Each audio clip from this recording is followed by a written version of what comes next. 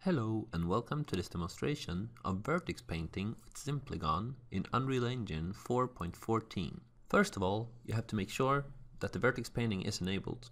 Go to Edit, Project Settings, down to Simplygon, and make sure this checkbox is checked. Here I have an asset. To paint this with Vertex colors, you can select it, go to the Paint tool, and for this new version, we have put the weights in the alpha channel instead of the red and green as before. So we can choose to paint in the alpha and also just display the alpha. The weight goes from 0 to 1 in the alpha channel. So I will start by setting 0.5 over the entire model. Next, I will choose 1 and paint the top of the shelf. Then I'll take 0, paint the bottom. Now I have to save these colors by pressing this button. Now we can go into the mesh editor. Here we see the colors I painted, and I can choose, for example, 2 lots.